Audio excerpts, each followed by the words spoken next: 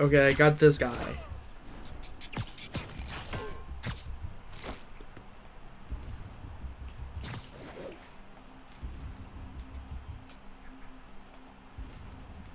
The web on their head could easily suffocate them, sadly.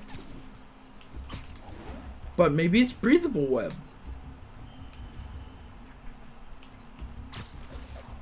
But then that, if they swallow it by accident, I guess, they'd have a hard time with it, because I've heard that there's a form of torture.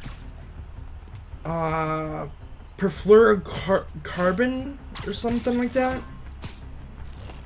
I did a fact about it on my fact page. You can find it in the link tree that I think I linked to my Twitch. And you can, it's breathable water, yeah. But if you get pulled out of it, you're just gonna have a terrible time, because it's literally just breathable water. And it like, breathing it is like breathing in water, only it doesn't feel like it until you get dragged out, and it's just not okay. Of course, what is it that makes it not okay other than the basically drowning them without the death? What else was it? Not today. Well, it's a form of torture, so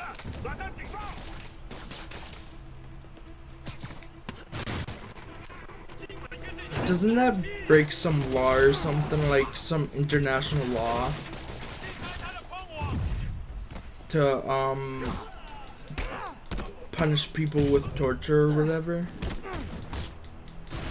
It's a war crime, basically, or something. I can't think of the name. It's in my head. It's in my head. What was it?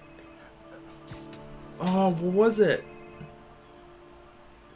It's something like war crimes, but it's just an internationally known law not to do that. Wait, the demons. Who's their because leader? it's basically illegal. Men alive, and maybe I'll tell you. I can't think of the word.